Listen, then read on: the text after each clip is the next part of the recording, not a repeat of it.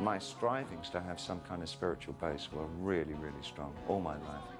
And I think I tried to amalgamate my own bedrock of spirituality. I mean, I was a Buddhist on Tuesday, and I was into Nietzsche by Friday.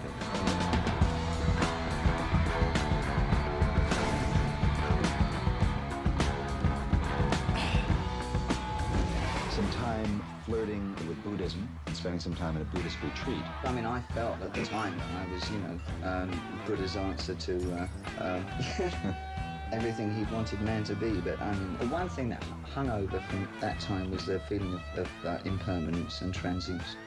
That was the one thing that really struck home about everything that I was learning. Nothing's going to stay around very long. I mean, you know, everything changes, takes different rates. Some seem to me sort of established for a bit, but they're only moving at a slower rate than other things. But they're all inevitably sort of a changeover.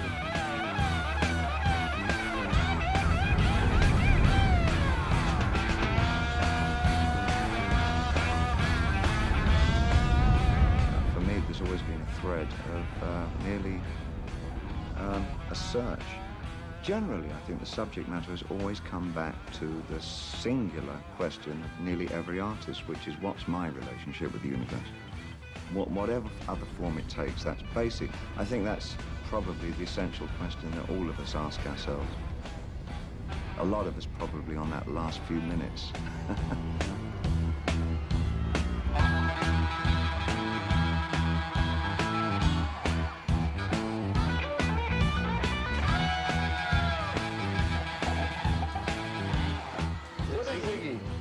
Ziggy, I wanted to define the archetype Messiah rock star. That's all I wanted to do. And I used the trappings of kabuki theater, mime technique, and fringe New York music. Love, love me too. You know I love you. I'll always be true. So please.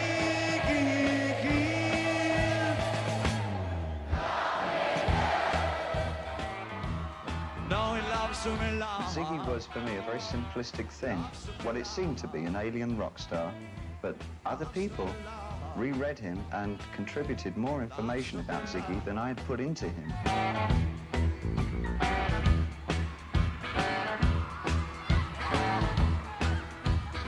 The artist doesn't exist.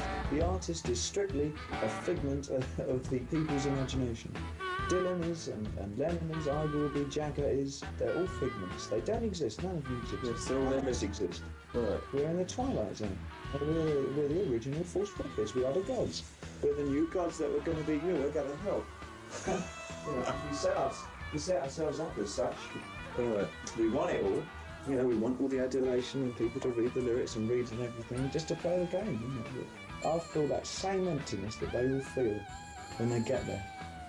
Because they know that it's not real. It's nothing to do with them.